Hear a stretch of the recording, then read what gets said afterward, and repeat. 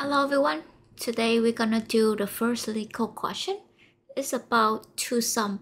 So given an array of integer numbers and the target, return the indices of two numbers such as they added into a target.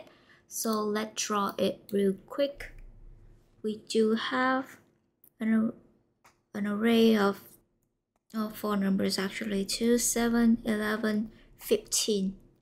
And then the target is 9. So what is the output that we got?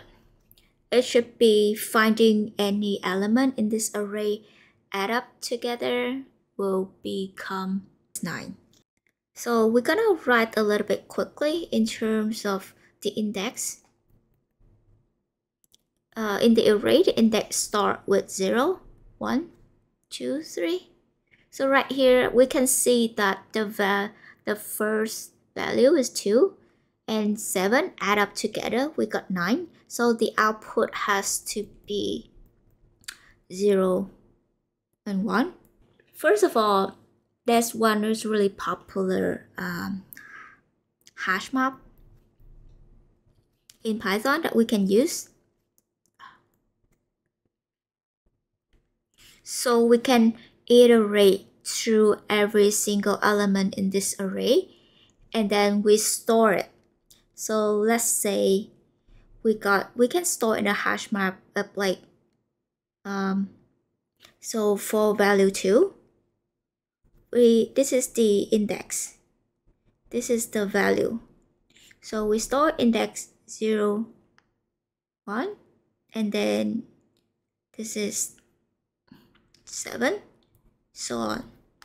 So we can store like this. For the first element, we will be able to store into the hash map.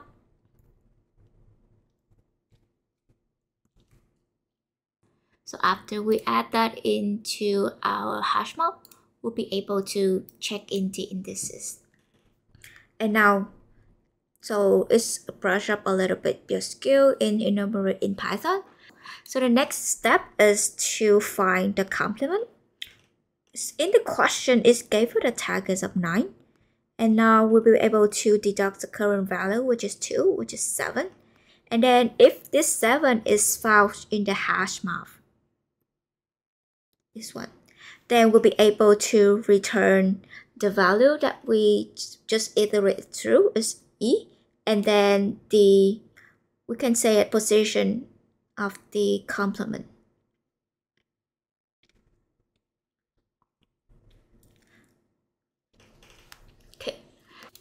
Okay, so we start the coding path.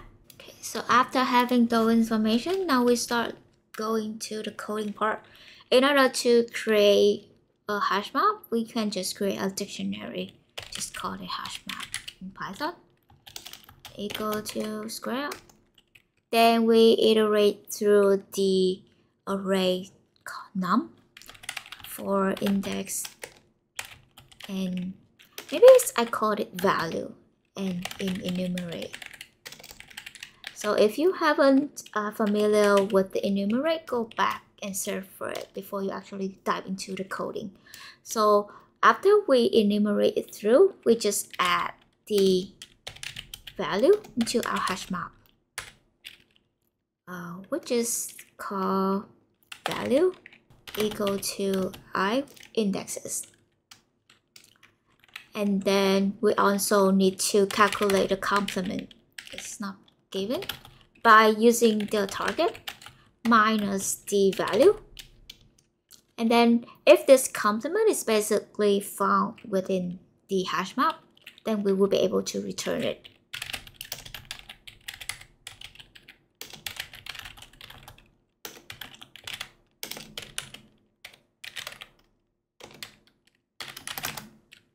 Would be able to return, like I explained in the video, the easiest way to remember is this is the index, and then the first one is the position of the complement. Then we'll be able to easier for you to remember how to write it down. Sometimes like when you look at the solution, but it's hard for you to understand it. Actually, complement. Okay. Because the base case is that if we don't have any value, so we have gonna return an array. Okay, let's run the code. It's accepted. Submit. Okay, 62.6 bit. And also, what is the complexities of this problem? This provides a time complexity of all band because we need to iterate through every single element. Okay, good luck guys. See ya.